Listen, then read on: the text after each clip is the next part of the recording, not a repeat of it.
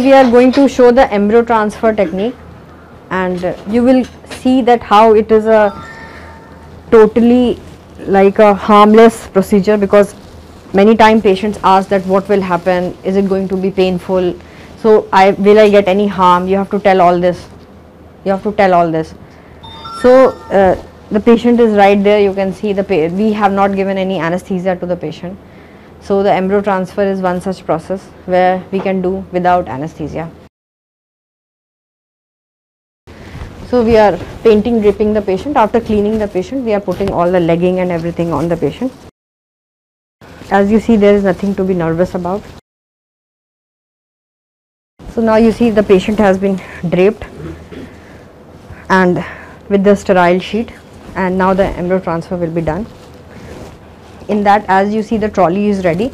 The bare minimum things are kept in the trolley. So we will be needing things to put inside the vagina. So the cuscos speculum is there. So first we introduce the cuscos speculum. We clean the vagina with normal saline, and then we introduce the cuscos speculum. After the cuscos speculum is inside, then again cleaning is done of the vaginal area. Then we tell the embryologist that we are ready. So he gives the media. So first the media is put inside to flush it, so that the success rate is increased. Then after that, this is the outer catheter. So this is put inside the cavity till the internal loss.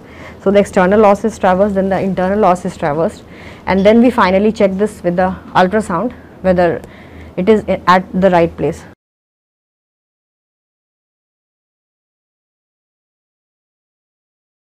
So now, as you see, you can visualize there in the ultrasound that where the tip of the catheter is, outer catheter. So now, since the tip is at place, so then we tell the embryologist that it is at place.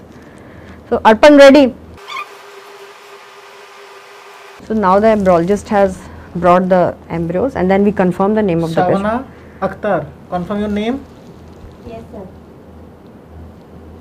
So see how we are very much like we confirm the name. So because usually patients ask that in good news their embryos have been transferred like that, so what is the thing?